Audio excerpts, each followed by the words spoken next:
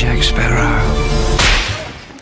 Not sure I deserve it. Did you know in Pirates of the Caribbean, The Curse of the Black Pearl, Captain Jack, played by Johnny Depp, is depicted with gold teeth? Interestingly, it was Depp's own idea to give the character gold teeth. However, he anticipated that the film executives would want him to have fewer gold teeth, so he instructed his dentist to implant more gold teeth as a negotiating tactic. Ultimately, the number of gold teeth that Captain Jack had in the film was exactly what Depp had intended from the outset.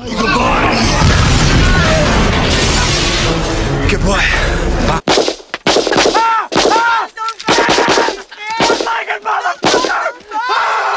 Did you know in Platoon, Kevin Dillon, who was playing Bunny, was flipping out when they filmed the scene where his character beats the villager boy to death? Because the guy he was doing it to was a Filipino the filmmakers had picked up along the way. He was deaf and blind in one eye and missing a leg. Dillon felt bad for the guy because he was a nervous wreck the whole time. And Dillon wasn't sure if he knew they were just filming a movie. The scene was so intense that even his mom couldn't bear to watch it. I'm the best.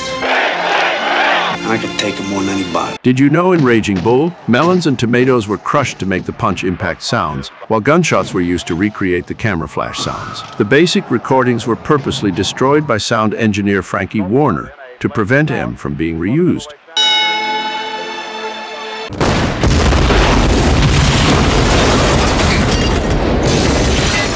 Did you know in Rush Hour, after Tucker shoots down Clive's car in the movie, he does a Michael Jackson dance? 3 years later, Tucker appeared in Michael Jackson's You Rock My World music video and continued to do Michael Jackson impressions in the sequels of Rush Hour.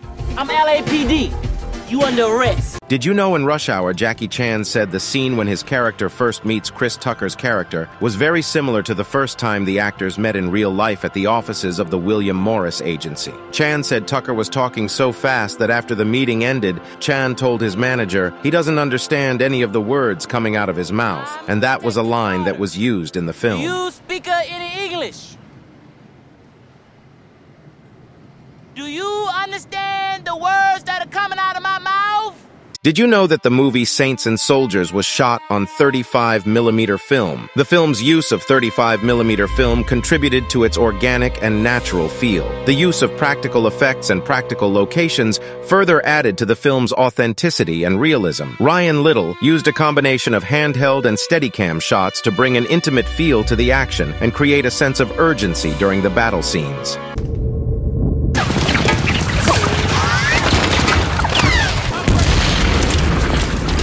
It took $11 million to film the Omaha beach scene, which involved as many as 1,000 extras. Some of these extras were members of the Irish Army Reserve. The filmmakers employed 20 to 30 amputees who were outfitted with prosthetic limbs to depict the loss of their characters' limbs. I was in the Army.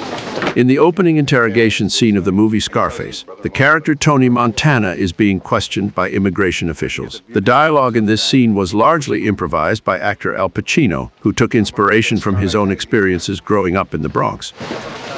This was when I was a kid, you know? You should see the other kid. Tim Robbins, who played the character of Andy Dufresne in Shawshank Redemption, prepared for his role by spending some time in solitary confinement. He requested to be locked up in isolation for a period of time to understand the experience, even though he was aware that his experience would not be identical, since it was voluntary. Did you know in Spider-Man Homecoming, Salvatore Totino, the cinematographer, had a long-standing collaboration with the movie's director, John Watts. His ability to balance action and humor, as well as his work with the visual effects team, contributed to the film's breathtaking sequences. Hey, is this anybody's bike? Luke Skywalker was just a farm boy until he received a mysterious message from a princess. Help me, Obi-Wan Kenobi. Did you know in Star Wars A New Hope, George Lucas was convinced that the movie would fail, so he didn't go to the premiere. Instead, he went on a vacation to Hawaii with his close friend Steven Spielberg. It was during this trip that they conceived the idea for Raiders of the Lost Ark, which was released in 1981. May the Force be with you. You're a bum, and that's all you'll ever be, a bum! Did you know that in the movie Stripes, Bill Butler chose to shoot the movie in anamorphic widescreen, giving the film a distinct look that sets it apart from other comedies of its time? The wide framing allowed for bigger and more epic shots, which worked perfectly for a movie that was all about rebellion and pushing against the establishment.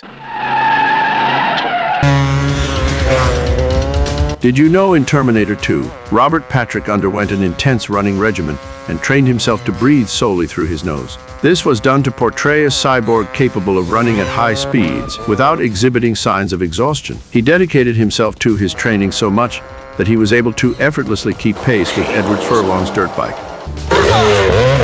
In The Amazing Spider-Man 2, the final showdown between the Green Goblin and Spider-Man was shot inside an actual clock tower, where the temperature often rose to 115 degrees Fahrenheit. Actor Dane DeHaan, who played the Green Goblin, had to endure wearing prosthetics and makeup that took 3.5 hours to apply, as well as a goblin suit that weighed 50 pounds, around 23 kilograms, and couldn't be opened without power tools. On the set, the medic became worried when DeHaan lost 7 pounds in a day due to the heat, and crew members were instructed to pour buckets of ice on him and down his suit between takes. However, this proved ineffective because the ice melted into steam before it could cool him down. Eventually, a tubing system was installed in DeHaan's goblin suit to circulate cold water and cool him down.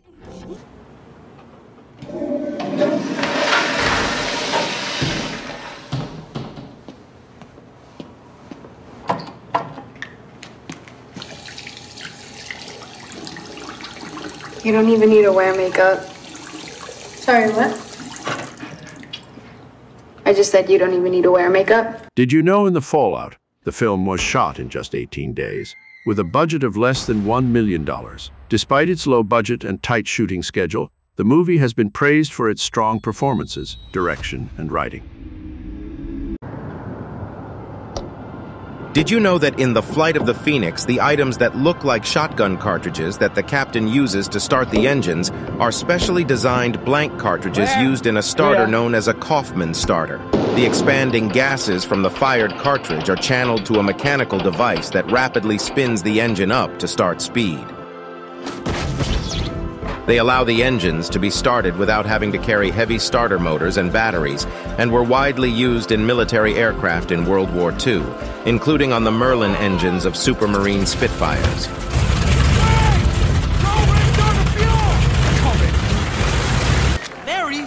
Did you know in The Godfather Part 3, Francis Ford Coppola had only a year to write, direct, and edit the film?